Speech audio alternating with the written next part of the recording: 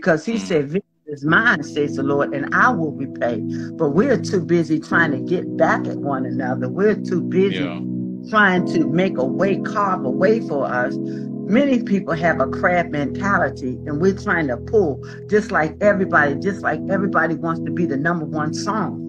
Everybody have the top 10. Everybody want to be renowned. But your attitude and disposition doesn't make you all that, because we got people who are carried away. And what happens, you start off with gospel music, you start off with teaching Bible study. Now you're in the secular world because you're chasing after money. And once we start chasing after money, but God said that I will supply all your needs according to your riches and glory. And because of the warfare that is going on, guess where the warfare is going on? It's going on in you. The warfare is you. It's because your will, you won't relinquish your will and allow the Spirit of God to have his way. The warfare is because we are looking, we are tasting, we are desiring other things that's going contrary to the word of God. And because of that, there we go money, because we're seeking after those things of this world, but we're not facing those things that are eternal. And so we're constantly trying to pull people down, or we speaking negative because of jealousy, because of pride, because of our own vainglory.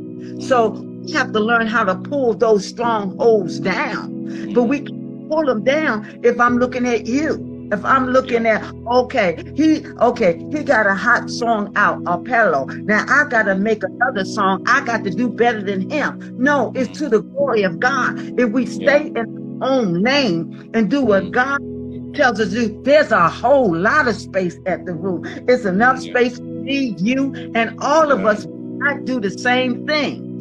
Because somebody's the eye, somebody's the ear, somebody's the nose, but we are fit jointly together. Somebody is just the pinky finger. Somebody is just the ring finger, the index finger. We have to understand who we are in him to be able to maneuver and get the best out of our lives. But the problem is that we don't know how to discern. We don't know how, because many of us are dealing in witchcraft. We are dealing in witchcraft.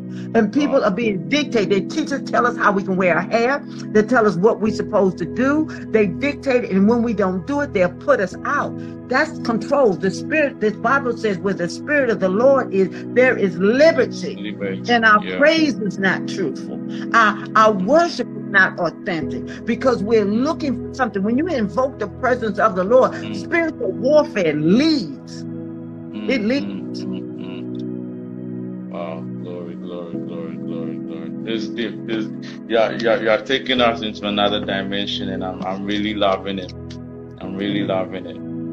Yeah, because the spiritual warfare is happening right in us, where our will is against. Do you know many people can't pray an hour? And prayer is a weapon.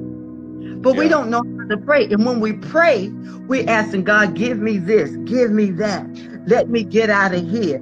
Lord, open the door over here. But we're not giving him no glory. We're not telling what an awesome God. We're not telling him he's arrayed in all his splendor. We don't see him high and lifted up. We don't magnify his name when we're going through trials and tribulations. We don't give him what is due him. He already knows that your back is up against the wall. He already knows that you're frustrated. He knows that you can't pay your rent. But when you focus your attention on him, because he's a jealous God. And we got to learn to do that.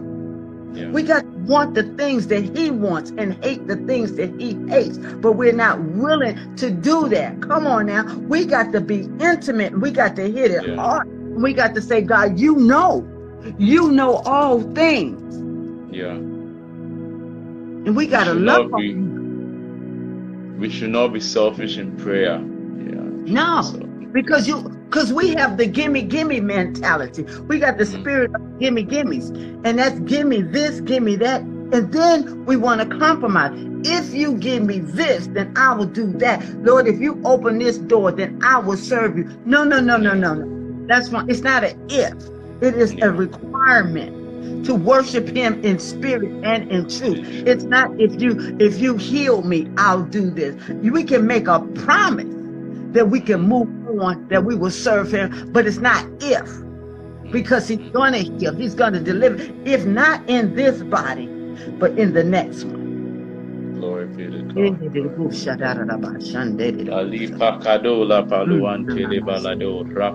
You just want to speak in tongues wherever you are and just thank the Lord for the word that is coming. Lord, we thank you for your word. We thank you for your word being revealed to us in the mighty name of Jesus, oh God. We thank you for wisdom. We thank you for wisdom. We thank you for wisdom. Even now we receive that impartation in the name of Jesus, oh God. Those that are watching, Lord, we receive the impartation of the wisdom in the mighty name of Jesus. Glory, glory be to God. Glory be to God. Amen. Amen. I think someone wrote something. Sometimes just being silent is a good prayer. God knows all that we have on our hearts, even before. That's why he said, sit still, be still, and know that I'm God. Because sometimes we're too busy talking and we can't hear. That's where we mess up, because we don't know how to sit still. We don't know how to be quiet. And how would you know if your prayer is being heard by God? You release by faith. By faith. If you pray the prayer of the righteous, it said the righteous, the prayers of the righteous availeth much. And if you pray a fervent prayer and a sincere prayer, he will answer. We have to pray according to his will. His will. And you know, he answers our prayers. But he may not answer the way that you want him to answer. That's right. That means we have to open up to God. Have your way. Do it the way you want to do it. Not in our terms. Not in our terms. That's right. That's right. So when you go before God, just allow him to do what he wants to do for you. Amen. Amen. Amen. This is getting powerful. I just want us to just take a little break and go into this. We want to pray for the health of people. You know, in these times, people are going through a lot of things that even some can't even go to the hospital because of what is happening. And they are at home suffering all over the world. And I want us to take this opportunity that you lead us in prayer. And wherever you are, just connect this prayer. Intercede for a family member. Intercede for that friend. Intercede for your father or mother, your brother, sister, nephew, niece, grandchildren. Wherever you are, just commit them as Lady Wisdom leads us in this powerful prayer.